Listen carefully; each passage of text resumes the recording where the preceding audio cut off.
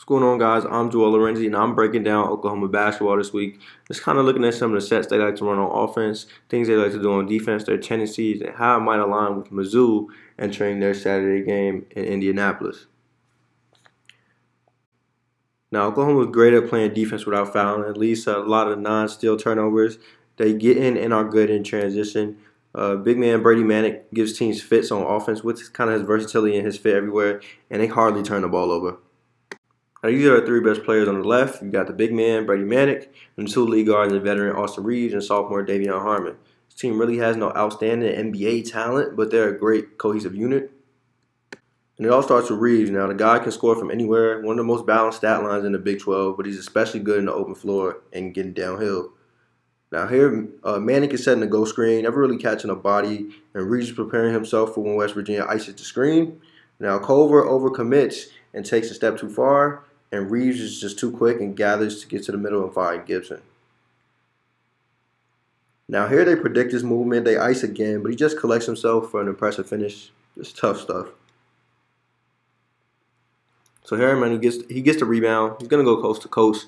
He's 6'5", well built. So I mean, he's a moving train sometimes, depending on who he plays, and he's just slithery. Now here he's gonna recognize a slow George Conda in his vicinity, so he calls for a quick screen and gets a switch and abuses him. I mean, come on, that's a kill. Just some average ball screen action here, but Oklahoma loves the slip. So you can see number 3 in the corner just commits to the slip. And he's too far to contest a 3. So you're going to see here that ice again. And Reeves is just so good at attacking space. He finds Harmon where Harmon comes in. And that midi pull-up attacking the closeout is just where he's so good at. Here's a slip again from Kirk Quaith. And I mean, Davion Harmon's so good at finding. They hedge way too hard. Solo Young is nowhere to be found. Good feed. Now, OU loves moving the ball around. They're going to kill two birds with one stone here. Quaith is going to get the switch with that screen. And he's going to slip it. And there's no chance that any universe kind of gets back in time. I saw some of the slipping they can do when Quaith is in the game, but this is the real truth right here. Look where Manick catches the ball from. I mean, Tillman's going to have to pick him up all the way out there. And look at this. OU rarely takes dumb shots, and they're never going to take a look that's out of rhythm. And I mean, Manick needs no space for this jumper. Now, they do like to run Manick off some screens. Here's him at the free throw line. They like to do this a lot. Harkless pins his man down, and he just has a wide open look. They do that often. I mean, he smokes it, but he's getting looks like that often. Here he's again at the free throw line. And he just pinned down again. I mean, this is money. They could do this all game. Here they're just going to reverse the ball a bit. And you see, Manick's going to sit at the elbow and wait his turn. He's going to set that screen. While they ice, he fades. He gets a very clean look. And this is where OU spacing becomes a problem for other teams. You see they're going to send 4 guys out here.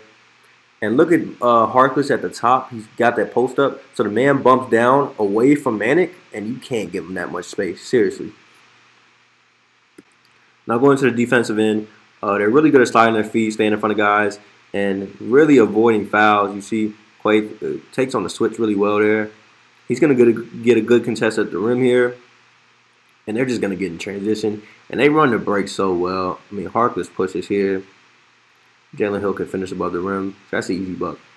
We're going to talk about Manick as a liability at times and some ball screen coverage and just rotating at times. So you see Harmon has to make that rotation because Manick is nowhere to be found.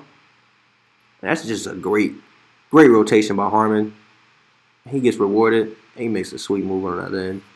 Now, as soon as they're pretty middle of the pack in terms of steals, but they do play high in the lane sometimes. You get stuff like this. I mean, some of the craftiest guys in the Big 12 in transition. And this is where the non-steal turnovers come in. Gibson's going to make a decision here. He knows that Garrett's playing behind the defense, but he willingly takes the charge. That's just great defense.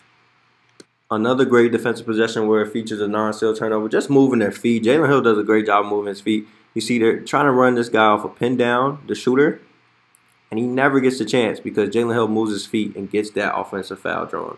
Now, breaking down some of their weaknesses, they tend to drop on ball screen coverage. They like to just let guys shoot sometimes. It's a gutsy move, and they end up giving up a ton of threes because of it. They shoot well from the free throw line, but they hardly get there. There isn't enough attacking the rim or selling contact. There's hardly any rim protection, specifically when Manick is in the game. It's a big problem, especially against good bigs such as Jeremiah Tillman and Same goes for rebounding when Manning is around. OU isn't the worst rebounding team, but there are times guys will just stand around and leave Manning out to dry, or whoever it may be. This is where Manning becomes a problem. This is Derek Culver, one of the best bigs in the Big 12. And they have Manning playing him honestly. And perhaps it's because of the games he had. He had some bad shooting performances against Oklahoma the last few times they saw each other. But I mean, clip after clip you're going to see here, Manning is just a 6'9" baby against Derek Culver. I mean, look at this. I mean, he literally cannot mess with him. They're going to try to maybe send a double and stunt at one point. This is a high post touch. And I mean, this is a free runway for straight Derek Culver buckets. Same thing again. They're going to find a way to get to him. Gibson is going to try to dig down. But I mean, there's not much he can do at this point. And look how deep Culver catches it here. I mean, this is stuff Tillman is very capable of. If they play him as honest as they're playing Culver here, it's going to be a bad look. Same thing again. He had 28 this game, by the way. I mean, Tillman is very capable of something like that. Now, again, Manning is just too small down there. This is Solo Young of Iowa State. Not the most dominant big man, but enough of a presence to where Manning has to go in full denial and try to fully deny him, which is bad enough already. And Solo Young seals them off, and they get an open look right there. Now, again, watch how Manning fights for his life trying to deny Young, and Harmon has to bump down, and they just make the right skip pass to the corner for the open three. Now, here's Manning away from the backside again. We talked about him as a liability, and he's just too slow to make a run at Abaji, and when the time he does recover, it's an and-one. And Manning's physicality becomes a problem here again when he's getting out rebounded by Young 2 or 3 times on one possession. And it doesn't help that people are standing around, hardly helping him. So I hate this possession for OU and Manning as well. Manning has to close this gap right here in the driving lane. He doesn't. He barely even rips at the ball. And nobody boxes out, so he gets a putback. Another one-on-one here. And defense is putrid. I mean, if Mitch had better touch, he likely makes that. But guys are standing around. Jalen Wilson swoops in for the putback. Here's one of several instances you'll see where they just drop and sag shooters.